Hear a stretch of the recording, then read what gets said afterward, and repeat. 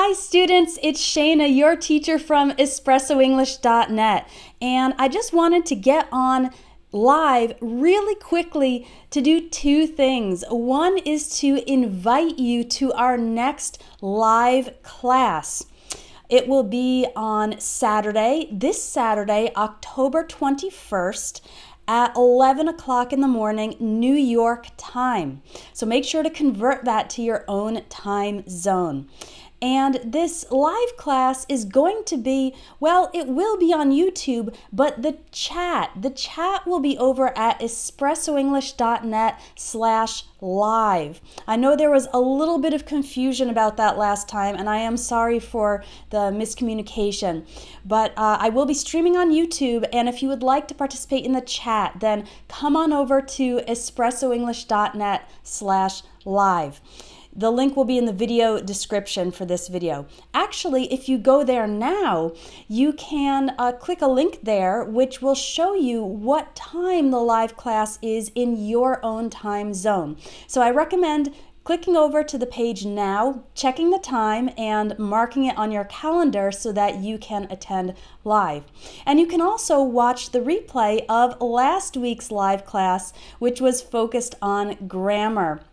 I know a lot of you participated, and it was really fun to answer your grammar questions. You asked a lot of really great questions, and I hope that my answers were helpful. The theme for this week's live class is going to be confusing words. So as you know, the live classes are Q&A, question and answer. So that means I need questions from you. So if you have some words that confuse you in English, please type them in either the chat, or if you're watching this later, in the comments to this video, and I will make a list. Oh, the chat's not even on. Okay, I've just enabled the chat. Sorry about that. I'm still learning how to do these live broadcasts. Okay, so type your confusing words in the chat, or you can just come back and leave a comment on this video later. The other thing that I wanted to do today is answer a question that I got from a student, which I didn't have a chance to answer last week, but I thought it was a really good question. And that is about the difference between the expressions "in mind" and "on my mind." They're two expressions that seem really similar. Maybe you think they're the same, but we actually use them in slightly different situations. In mind, we can use for general thoughts and ideas. So, oh, hello, I see some folks in the chat. Great. General thoughts and ideas. So, for example, let's say I'm going to renovate my house, and that means I'm going to change the structure and the design and the decoration of my house. And I can say, okay, I have a few things in mind for the kitchen. I want the refrigerator to be over here, and I want to change the color of the sink. These are ideas that I have in my head. So I can say I have a few things in mind to refer to my general thoughts and ideas. Another phrase you can use is "one thing I have in mind is," to express one of your ideas. So, with the house renovation example, I can say one thing I have in mind is to paint the kitchen blue, for example, to express just one idea.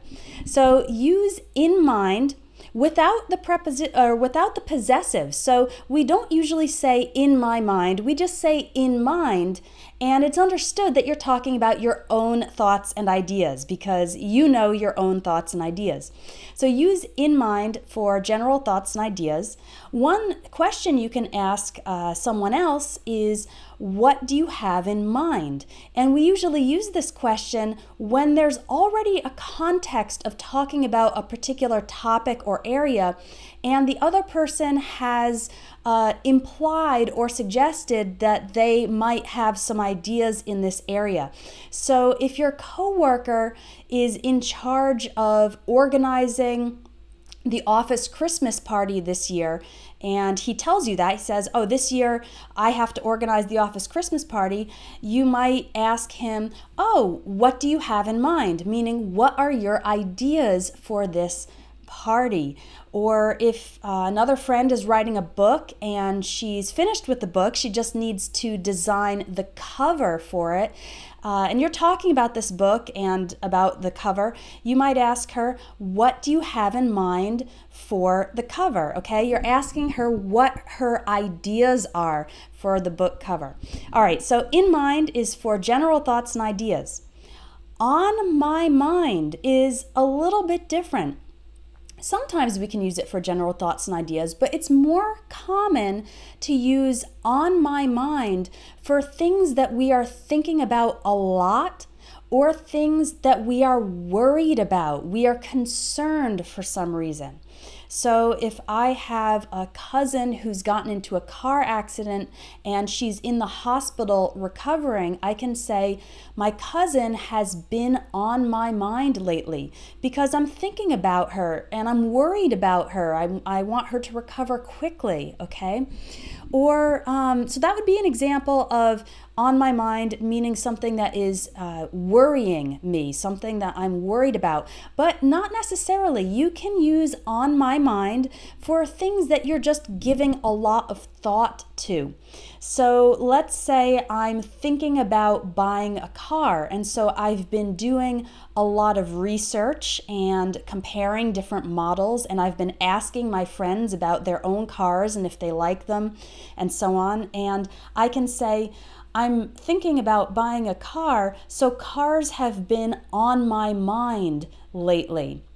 It just means that this is a topic that is prominent in my thoughts because I've been giving it a lot of thought. I'm not necessarily worried in this example, but I'm just thinking a lot about cars. Cars are on my mind. All right.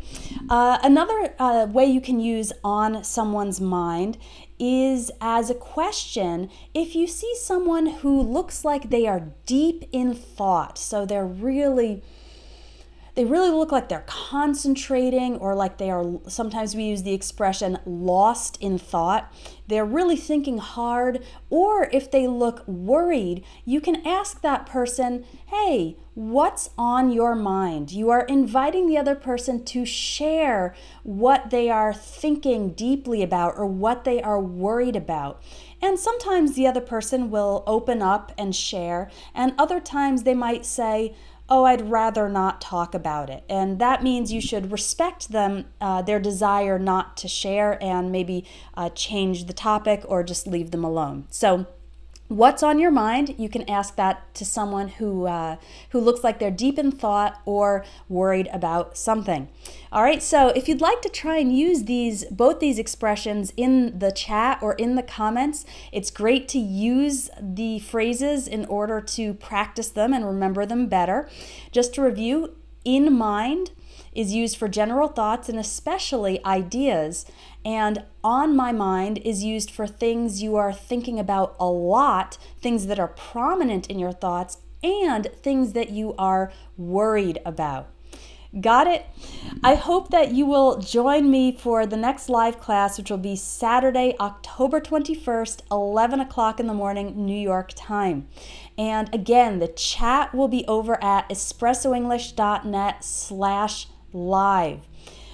If you go there, you will see, if you go there right now, you will see the recording from last week, and there's also a timer that shows how much time is left until the next class.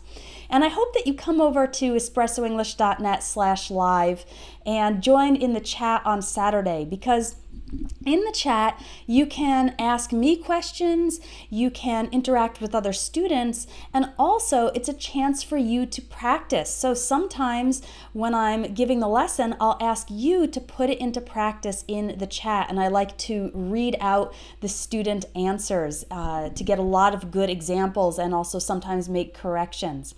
So please mark it on your calendar. I hope that today's tip and lesson has been useful, and I would love to see you on Saturday. Bye for now.